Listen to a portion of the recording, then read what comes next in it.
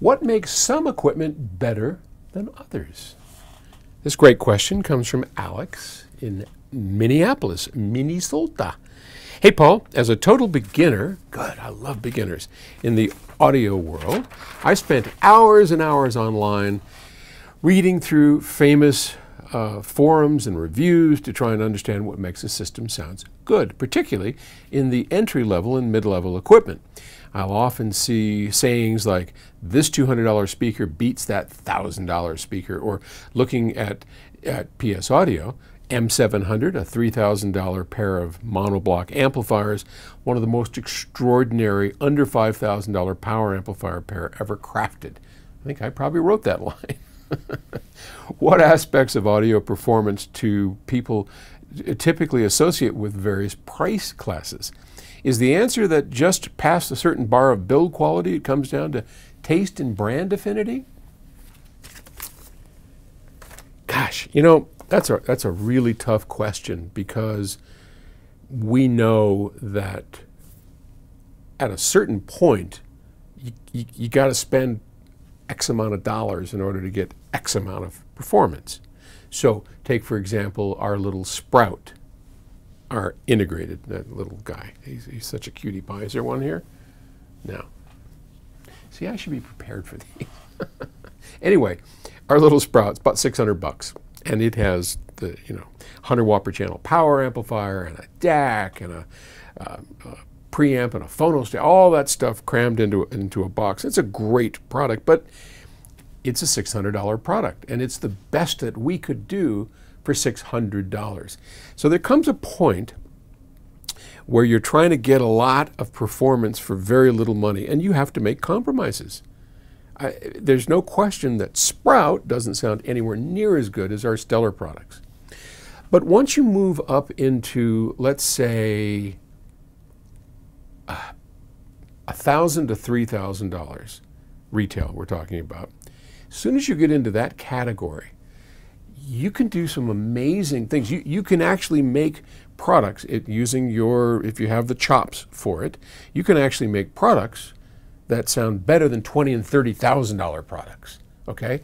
Because all of a sudden, you're not constrained as we are in something like a Sprout, to where we can put in better components. We can make choices that really give us the opportunity to build something extraordinary. And while I understand $1,000 to $2,000, that ain't cheap. I mean, that's not nothing. But it certainly isn't $20,000, $30,000, $40,000. So what I have found is that once you get over this sort of S-curve thing, it goes up. Now we're kind of in the middle territory. As you start going up, the difference between, say, a $2,000 Stellar product in our line and a $6,000 Perfect Wave product is far less great than the difference between a Stellar and a Sprout. Does that make sense? So here's Sprout down here, and here's Stellar. I mean, a lot better, significantly better. But if this is Stellar, then Perfect Wave is like this far away. Now, it's better, clearly, and it's 3 times the money. Are you getting 3 times the difference? Nope. And as we get higher and higher in price, those differences tend to go down until you reach a certain point, and that would be not in electronics, but in speakers. So speakers are very different. Speakers cost manufacturers a lot to make, a lot more than electronics in a certain sense. In other words, in electronics, I can use, I have a lot of skill, well, we have a lot of skill in, maybe I can't afford this $20 capacitor, but I can afford a $2 capacitor, and the difference in sound between the two, not that great. If you took a speaker, now, as we've talked about before, just how important cabinetry is, for example. Man, you can put a ton of money into cabinetry, and it will make a huge difference in sound. Drivers. I can buy cheesy woofers, $2 or $3, out of China, or we can design our own custom driver that's going to cost us maybe $100 or $200 for that driver, because it's got all the bells and the difference in sound is huge. So speakers, the more you pay for them in general, I mean, you can get extraordinary. Look at my IRS 5s. Those are not cheap speakers. You know, I paid $30,000 on the used market for them. They are so much, they're, you know, it goes like this. But in electronics, it goes like this, and then this, and this, and this, and this.